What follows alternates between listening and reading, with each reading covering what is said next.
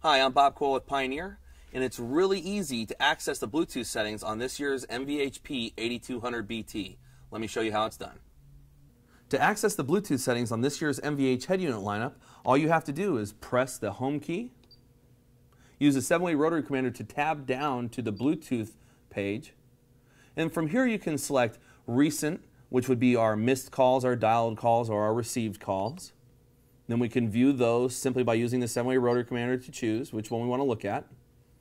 Press the back button. From here we can access the phone book. The phone book is pretty simple, it's pretty easy to use. You just use the 7-way rotary commander to scroll through the alphabet, find somebody that you want to call, like K, and then it accesses the phone book right from your phone. Press the back button. From here we can also go to phone function.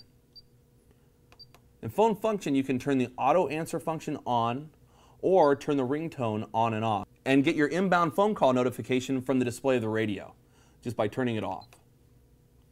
Once you've made all of your adjustments, hit the home key and you're done.